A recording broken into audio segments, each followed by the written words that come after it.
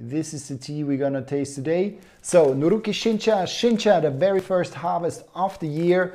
And this is Shincha from Mr. Nuruki.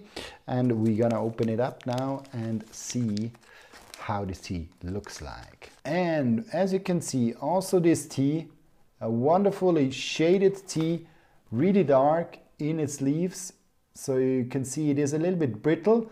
Also Fukamushi style, so deep steam tea, 5 to 7 days, shaded, not too dark, made out of 3 different cultivars. So we talk about the Yutaka Midori, Yabukita, and Kanaya Midori. So these are the 3 cultivars actually which are in this tea. And as you can see, this tea is super green. So when you already poured the first one or the second one or even the third one, this tea has just a beautiful green color.